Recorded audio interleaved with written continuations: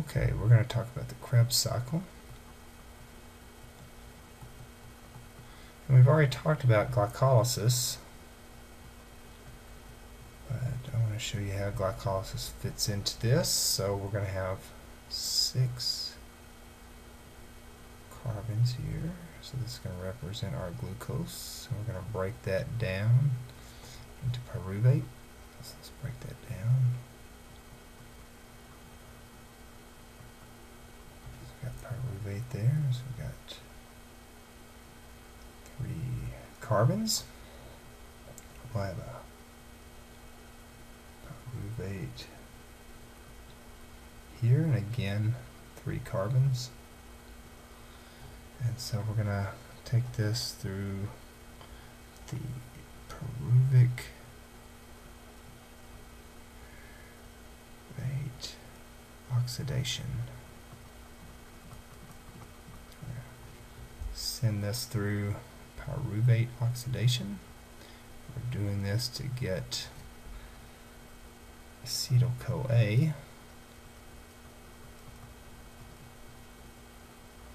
There we go.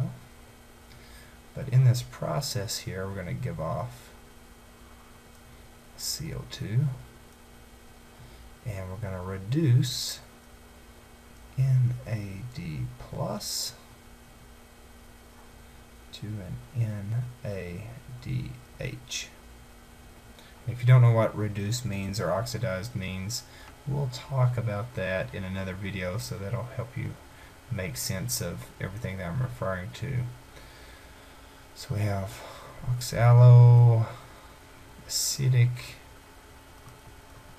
acid here, and it's got 4 carbons. So we have 1, 2, 3, 4, and acetyl-CoA has 2, and we want these two to merge here and form citric acid.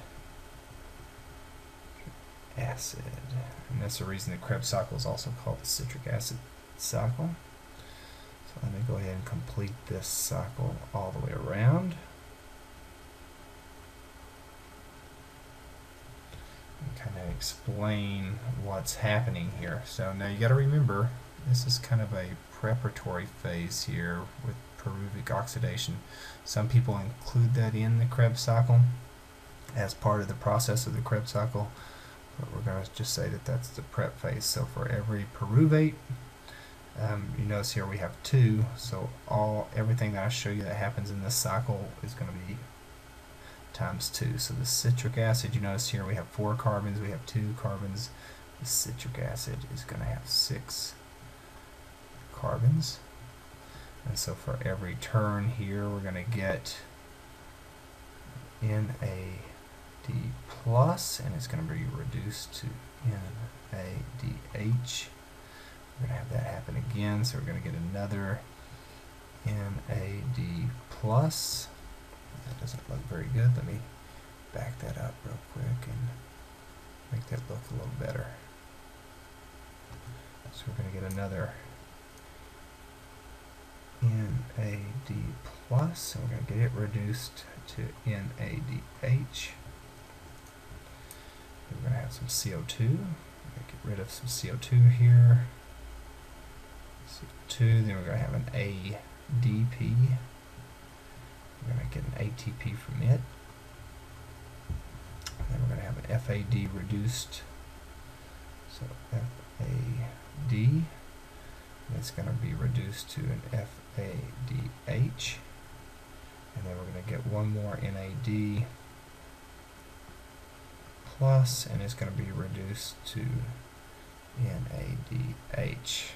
And so I just want to kind of draw that out, but remember, for each one of these processes it's times 2, because we had 2 pyruvates up here going through that cycle. So let's go ahead and count this up and see if this all makes sense now. So we have glycolysis, and it's got 2 ATP, so we netted 2 ATP. If you remember back to the glycolysis video, we had 4 ATP, but it cost us 2, And then we also had some byproducts left over that we talked about, and those byproducts we had NADHs. So we got 2 NADHs from glycolysis. Then in this prep phase that we talked about, we got 2 NADHs for each pyruvate. Let me scroll up here, or scroll down. And then for the Krebs cycle, we end up getting 2 ATP, and I'll show you once we go back through where each one of these is located. We got 6 NADHs, and we got 2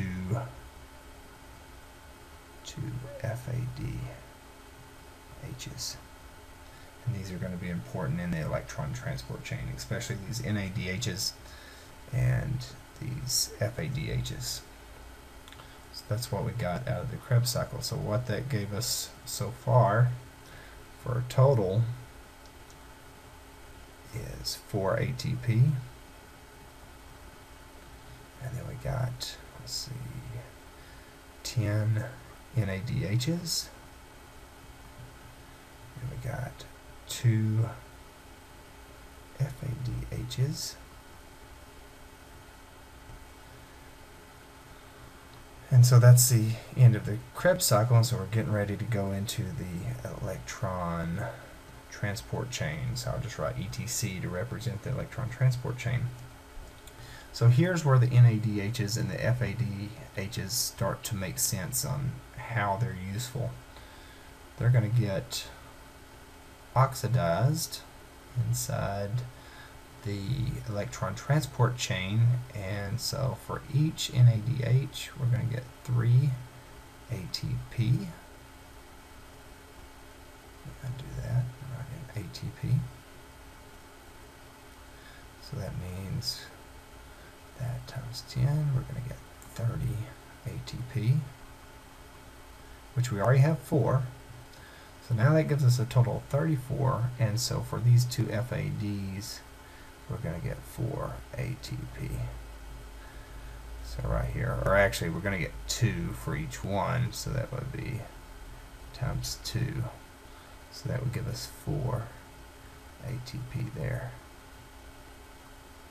Make sure that doesn't look like ADP.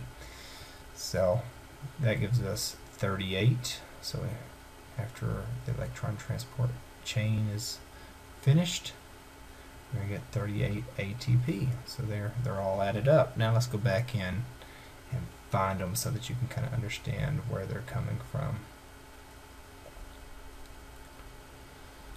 So let's look here. So glycolysis netted us 2 ATP and 2 FAD. And then for our prep phase, again, we got 2 NADHs, because right here we have 2 pyruvates, so this happens twice. I'm only showing it once. Then for the Krebs cycle, right here you'll notice we have an ATP, but remember that happens twice, so that's going to give us 2 ATP. That's where those came from. Then we have 6 NADHs, so we got 1, 2, 3. Again, it happens twice because of the 2 pyruvates that go through this. So that gives us 6 NADHs, and then we had 2 FADs. We only show 1 right here, but remember again it happens twice, and so that's where these come from. So we got the 4 ATP, that includes the 2 that came from the Krebs cycle and 2 from glycolysis. And then there's the 10 NADHs, 6 from the Krebs cycle, and then we got 2 from the prep phase. Some people include that in the Krebs cycle, so you may hear some people say 8 from Krebs. And then we got 2 more from glycolysis, so that totaled up to be 10. And we got 2 FADs coming straight from the Krebs cycle. And then those NADHs essentially will eventually end up being ATP once they go through the electron transport chain. And so we got 30 from them. And then we had 2 FADs, each one giving us 2 ATPs, so we did it times 2, and that gives us 4 ATPs. And that's where we got our total 38 ATPs. So when you're training aerobically,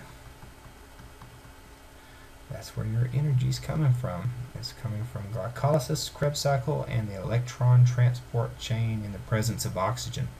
So hopefully this kind of tied up the Krebs cycle and showed you how it fits in with glycolysis and the electron transport chain.